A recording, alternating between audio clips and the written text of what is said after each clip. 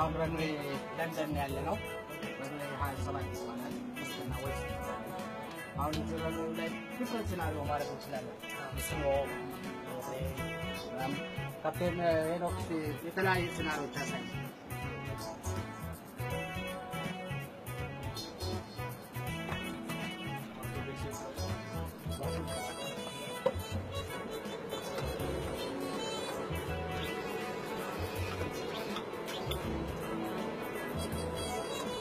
Minnesota muna lang. Minnesota muna lang. Si rain demo. 30, 20, 10.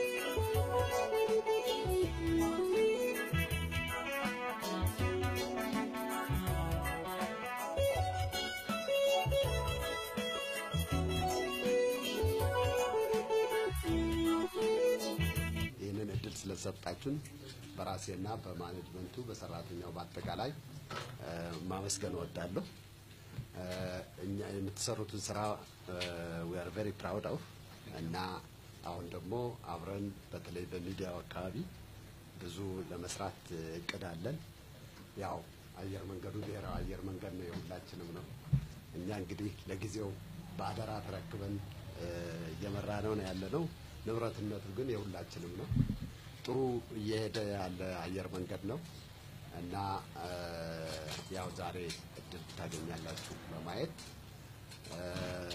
ብዙ ስራዎች እየሰራ ነው ያለው የእናንተን እርዳታ እንፈልጋለን እዚህ ሀገር በትልቁ ደግሞ አሜሪካ ያው እዛም እያደገን ያለ ነው ዋሽንግተን ኒውዮርክ ሎስ አንጀለስ ቺካጎ እየበረርን ነው አሁን ጥሩ እንትን ያለን ጥሩ ገበያ ነው ያለን ሌሎችም እንደዚሁ እንጨምራለን ብለን እናስባለን አሜሪካ እንደምታውቁት ትልቅ ነው እና ፕሮሞሽን ሚዲያ ከባድ ነው በጣም ከባድ ነው so we need your support ብዙ ሰፖርት እንፈልጋለን እዛ አብረን እንሰራለን ከአቶ ንጉሱም ጋር ተነጋግራችኋል so እዚህም እንደዚሁ ብዙ የጀመርናቸው ከበረራ ውጭ ሌሎች ስራዎችም ስላሉ በተለይ ኦሮሚያ አካባቢ ከመቂ ባቱ ፋርመርስ አሶሲዬሽን የጀመርነው ፕሮጀክት በጣም ደስ የሚል ፕሮጀክት ነው ምናልባትም በዛ ተመሳሳይ ፕሮጀክቶች ለመቅረጽና አብረን ለመስራት ዞሮ ህዝባችን ያው እንደምናውቀው የስራ ትልቅ ቻሌንጅ ነው ለሀገራችን እና ይሄኛው ሮል ሞዴል ሊሆን ይችላል በትንሽ ነው የጀመርነው አሁን ጥሩ እያደገ ነው ያለው ምንድነው የምናደርገው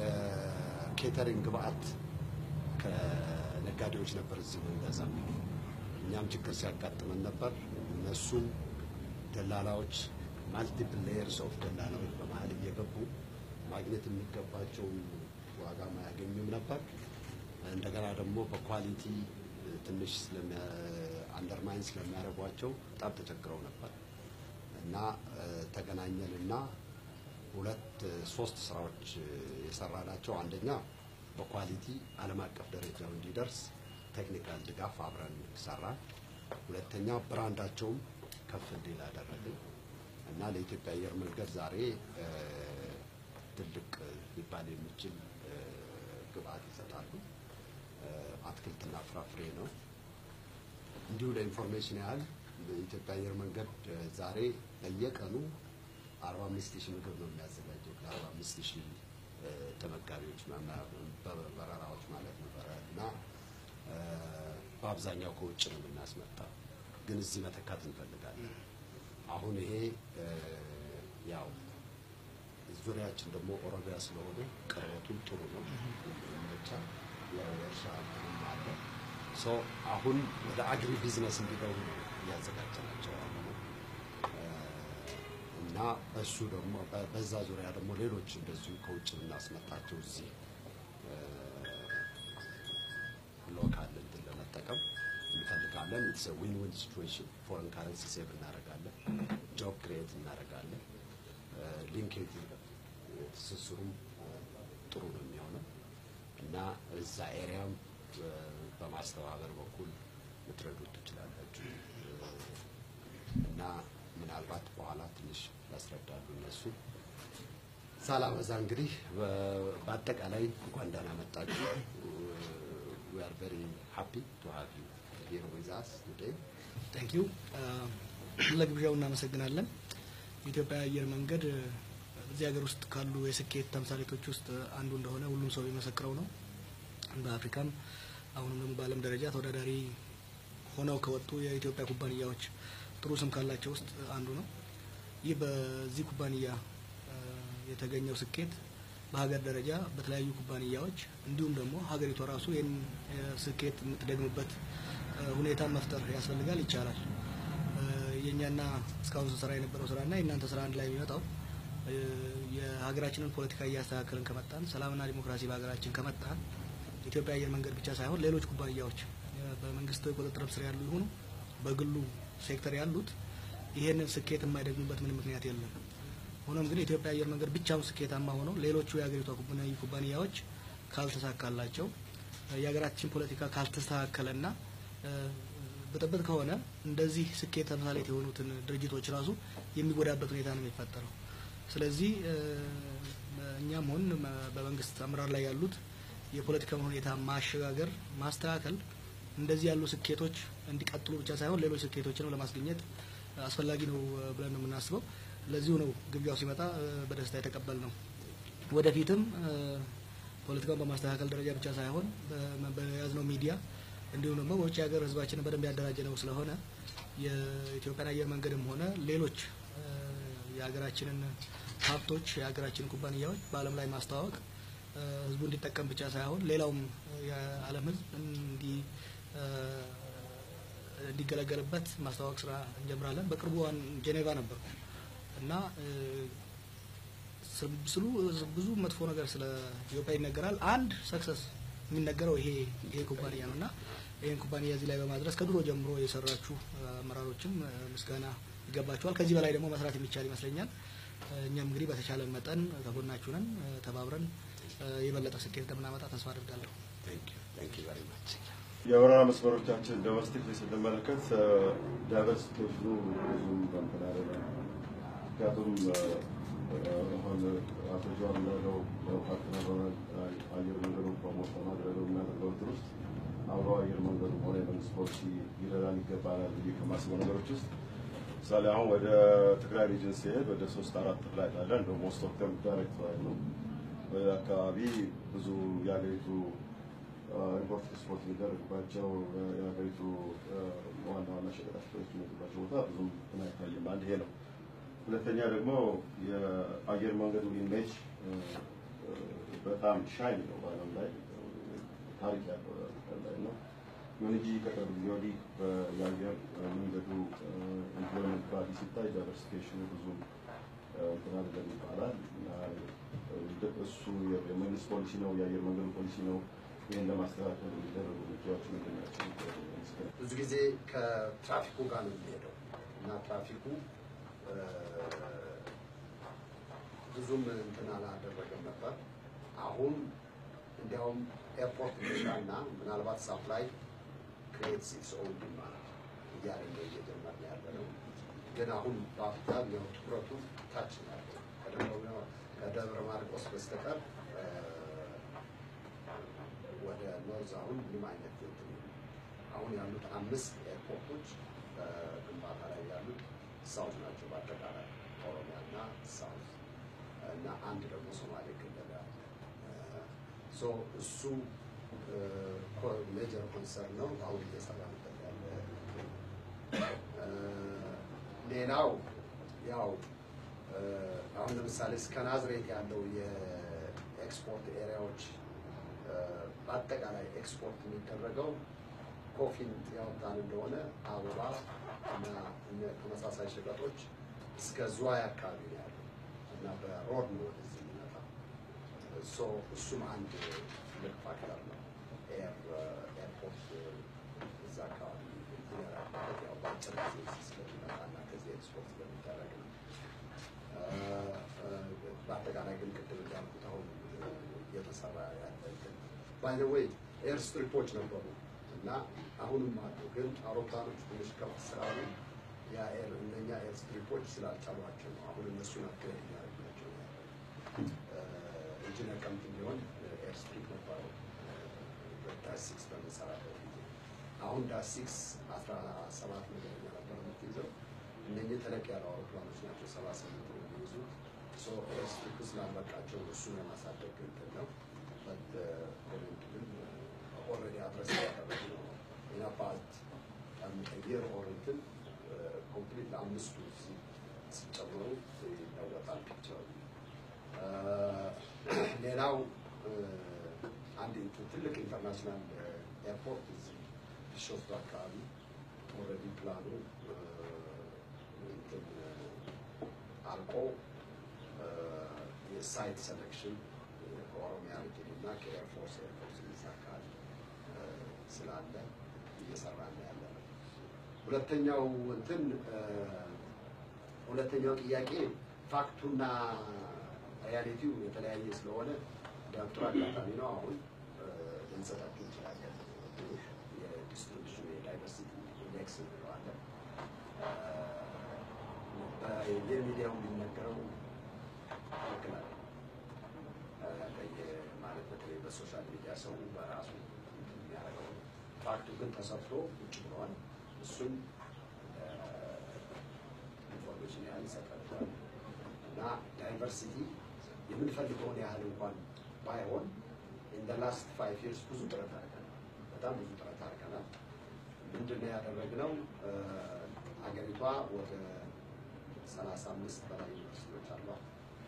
ቅጥራችን ድሮ እዚህ በቴሌቪዥን በሬዲዮ ማስታወቂያ አውጥተን እና ከአብዛኛው ከአዲስ አበባ እንዳለ አሁን ግን በዛ በየዩኒቨርሲቲ እየሄድን ሪጂናል ዲስትሪቢዩሽን እንዲኖር ዳይቨርሲቲ እንዲመጣጠን በየዩኒቨርሲቲ እየሄድን መፍራት ጀመራል።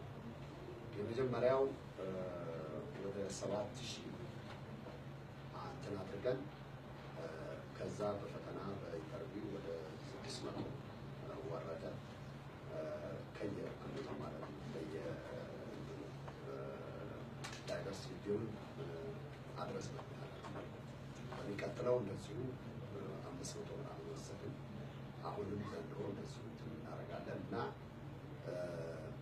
እዚህ አዲስ አበባ አድቨርታይዝ በምናደርግበት ጊዜ ምናልባት የሚያጋጥመው እዚህ አካባቢ ያለው ግን አንፎርቹኔትሊ ሂስቶሪካል እንትን ስላለው በአጭር ጊዜ መለወጥ በጣም ከባድ ነው። ምክንያቱም ሐዋሳ ዩኒቨርሲቲ ሄደን አሁን ለምሳሌ እንትን በምናደርግበት ጊዜ ነሰሰርሊ የደቡብ እንትን ላይሆን ይችላል የሚገኝ ትንሽ ከክልሎች ጋር አብሮ መስራት ይጠይቃል።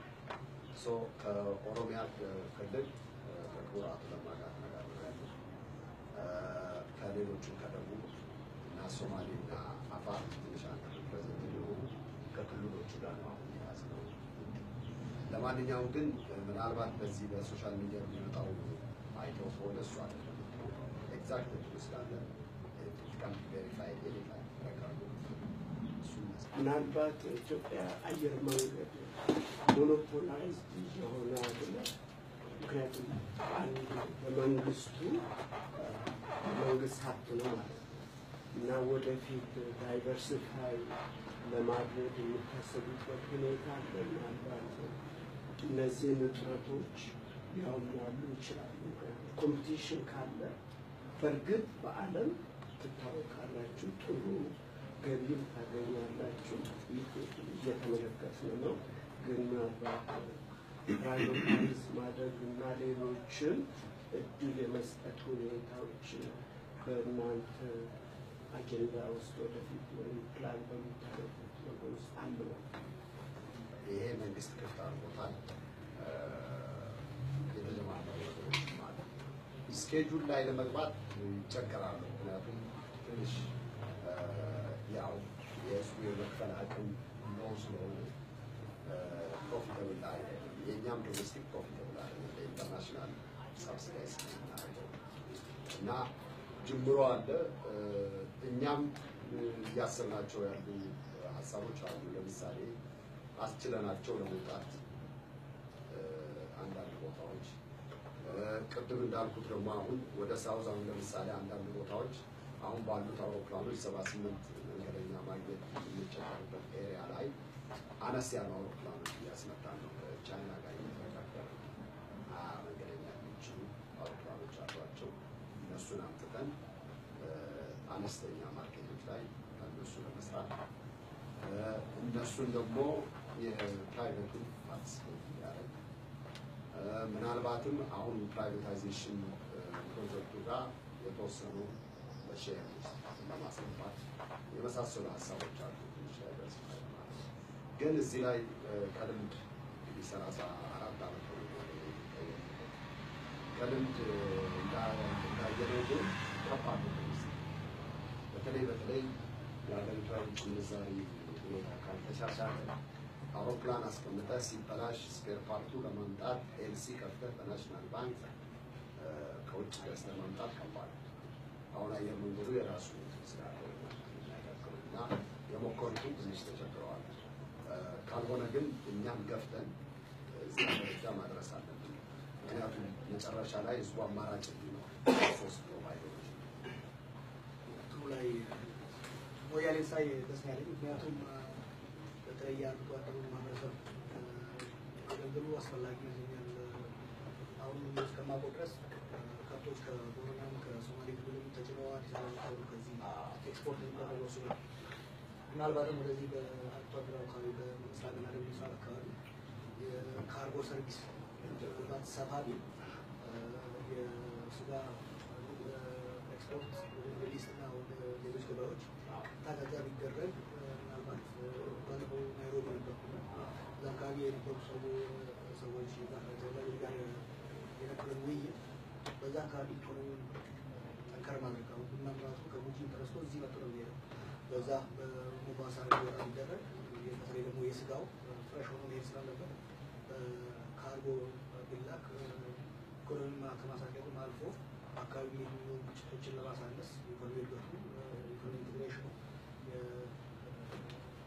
የህዝቡን ሀብት ከማሳደግ ላይ ጭምር የፖለቲካ ስታቢሊቲ ለማምጣት ስለሚረዳ ኢትዮጵያ ኤርላይንስ እዛ አካባቢ ላይ በተለይ አሁን እዚህ ከዱባይ አካባቢ የጀመራችሁት ፓርትነርሽፕ እዛ ካሉ አርብቶ አደር ጋር ደግሞ ፓርትነርሽፕ ይደረግ በኤርላይንሱ እንዲሁም በግንጡ ነው የሚመስለኝና ሰጀሽን ነው።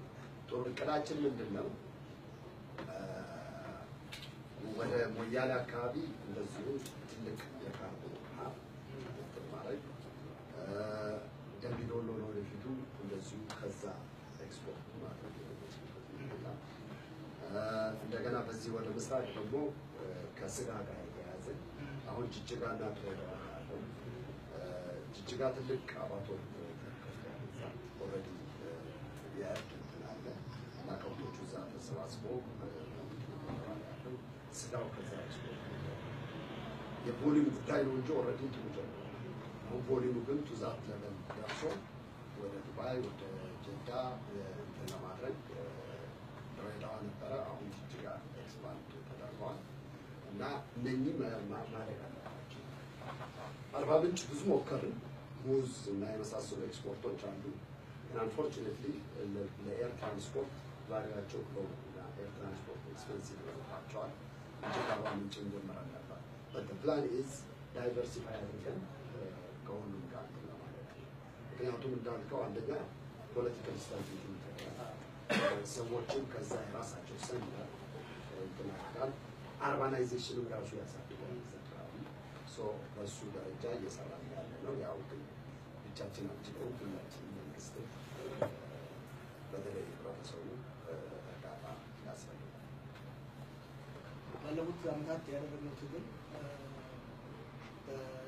የዚህ ሀገር ኢኮኖሚ እያደገ ቢሆንም ገበሬውን ጥሎ እየሄደ የነበረ ጥሎ የሄደ ብቻ ሳይሆን ገበሬውን እያራቆተው እየዘረፈው እያደቀቀው የነበረ ከገበሬ በማባሰብ እንደወጣ ልጆች ያ በጣም ለቆጨን ነው ከፍተኛ ትግል ያደረገው በተለይ ኢኮኖሚውን የሀገራችን ገበሬ 80% ሆኖ ሳይጠቀም የበይ ተመልካች ነው ከዛም አልፎ ከመሬቱ እየተሰደደ የሚሄድበት ሁኔታ ስለነበረ ያ መቆም አለበት ታገለ ስለዚህ ኢትዮጵያ ኤርላይንስ የሚያደርገው ገበሬውን ያሳተፈ ሀገር ያለ ባይ ነው ሀገር ማደግ ህዝብ ማደግ መቻል አለበት እና አሁን እየተደረገ ያለው እናንተ ያደረጋችሁ ያላችሁ ሌሎች ኩባንያዎችን ሊከተሉ ይገባል እኛም በበኩላችን ያው መንገድ መዝጋት እናቆማለን